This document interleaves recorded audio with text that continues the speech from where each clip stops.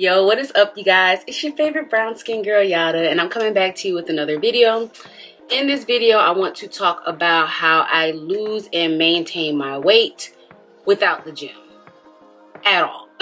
So if you've been on my channel, if you're a person who's on my channel, you subscribed, go ahead and subscribe, by the way. I have a few videos on how to lose weight. There was a point in time when I was going to the gym. I think I have another one on losing weight without the gym, but this is a more updated version on how I lose weight without the gym and what I've been doing. And the reason why I wanted to come to you guys with this video, because I finally reached my goal. I'm 160 pounds and I have not been this weight since like high school. So I just want to give you guys what I've been doing. Super easy, not difficult at all. As a matter of fact, I'm not even going to make this video long. All I've been doing is just eating smaller portions, like I said before. And then also what I've noticed is that I've actually been eating more fruits and veggies. Right? So I've been eating more fruits and veggies, which has really helped me with losing my weight. I notice I can, when you eat like meat or when you eat fast food, you can't really eat as much of it as you want to because it's so high in calories, versus when you eat fruits and veggies, you can eat a lot because they're very low in calories. So that's one thing that I noticed, and one thing that's been helping me lose weight, because I've been eating a lot of fruits and vegetables, and that really got me down from about 168 to 160.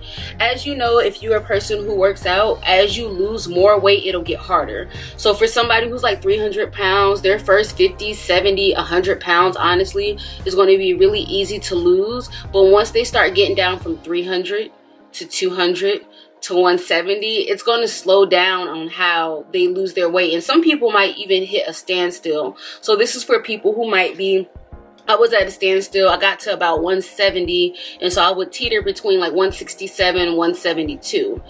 So pretty much, like I said, I've been eating way more fruits and veggies. I've really, even if you eat fruits and veggies and you don't eat it in a healthy way, it's still better. It's still a better alternative than going to get fast food or going to get chips or something like that. So for instance, let me tell you something that might not sound good, but it's better than what the other alternative would be. I like to eat, my friend put me on this, I will eat cucumbers, but I like to put salt and pepper on my cucumbers, and then I eat it with ranch. Now, that might not sound like the best alternative, but honestly, compared to eating a bag of chips, going to get a sundae, you know, something like that, it's a better alternative for a snack. You understand what I'm saying? Or even like, for instance, a lot of people think fruits are good for you. Fruits are, I won't say they're necessarily good because it's still like a sugar, but it's just a better alternative. So for instance, instead of me going to get something sweet, like Easter just passed. If you guys don't know, I love Peeps. I know, don't kill me. I know a lot of people don't like Peeps, but I love Peeps. So instead of me eating Peeps, a healthy alternative would be for me to eat strawberries, which is sweet, or an orange, an apple. Those aren't really, more on the sweet side, but you understand what I'm saying. So I've really been incorporating that, and also bananas too. I've been getting into eating bananas, but I've been incorporating that as an alternative instead of eating something sweet, or when I want to snack on something that's a healthy alternative. Another thing, I just eat when I want to eat. You know, like some people feel forced. I know they say, and I've majored in exercise science, so I definitely do understand when people say to eat consistently is to build your metabolism.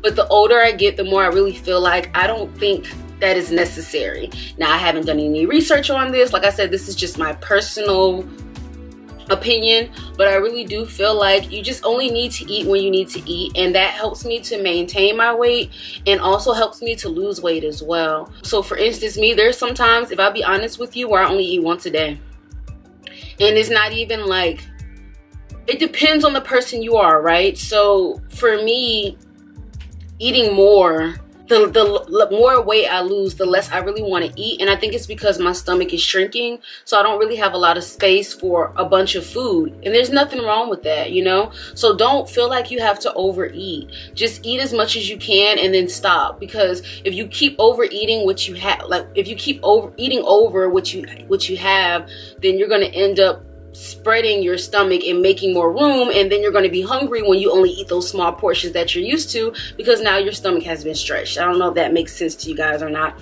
Hopefully it does. So that's why even if I only eat 1 meal a day, I'm not too stressed like, oh, I need to get another meal in. I just eat till I'm content. So sometimes I eat 1 meal a day, sometimes I eat 2 or 3 meals a day. It's sporadic. It's not like I have a certain guideline that I follow in order to eat. I really just eat as I see fit, and I try not to overeat. A lot of people overeat. I won't force myself. I'll eat as much as I can. If I can't eat all of it, I'll save it for the next day. So that's really been a big thing. And also too, I've been drinking way more water. I don't know, if I drink juice, it's either like orange juice or it's like cranberry juice, sometimes apple juice. And then if I drink soda, maybe like Canada Dry, but I don't drink soda like that. Sometimes I just want that fizz so I can burp, you know. So if I want soda, I'll usually drink that. Like, I'm not opposed to drinking soda. It's just I don't drink it as often as I used to. Maybe once or twice a month. Maybe 3 or 4 times a month, if that. But mostly drink a lot of water. Something I try to practice. This helps with, from what I've been told, this helps with your breath stinking as well. I try to drink a bottle of water before I go to sleep. And then in the first couple of hours I wake up, I try to drink as much water as I can.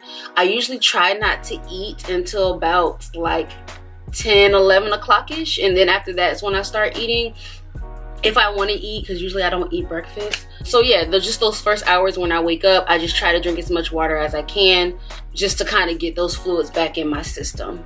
So yeah, you guys, that's pretty much, like I said, I didn't want to make this super long. It's not rocket science of what I've been doing. That's really all I've been doing to lose that last bit of weight I had. I just, smaller portions, eating when I want to eat, incorporating way more fruits and veggies, especially getting into veggies because I'm not a big veggie person. But just those little changes has really made a big difference and has gotten me down to my weight.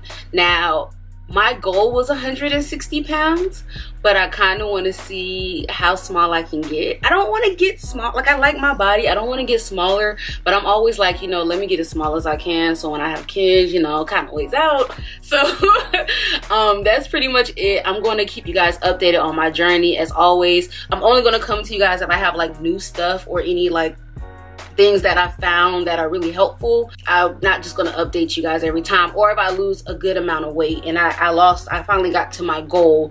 So I figure I come to you guys back on reaching my goal. So yeah.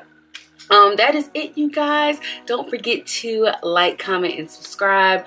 Please share this video as well as my other videos that I have as far as losing weight. I have a lot of good information about losing weight because it's something that I've struggled with as a person who loves to eat, and I've always been more on the thicker side.